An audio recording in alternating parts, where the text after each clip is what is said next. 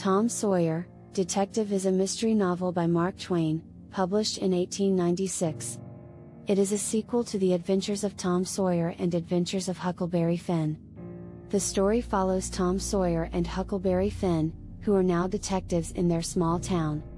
They are approached by a woman named Rachel who hires them to find her missing father. Rachel's father, a wealthy man named Brace Dunlap, had mysteriously disappeared and the police have been unable to find any clues. Tom and Huck quickly get to work and start to investigate the case. They follow a trail of clues that lead them to a steamboat, where they encounter a cast of colorful characters, including a group of thieves, a group of counterfeiters, and a woman named Joanna. The boys become embroiled in a complex web of deceit and danger as they try to uncover the truth about Brace Dunlap's disappearance. As they delve deeper into the case, Tom and Huck begin to suspect that Joanna might have something to do with Brace Dunlap's disappearance.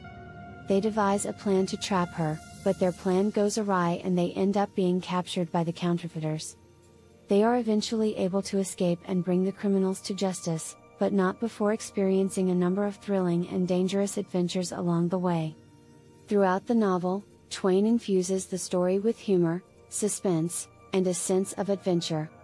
He also explores themes of loyalty, bravery, and the importance of perseverance.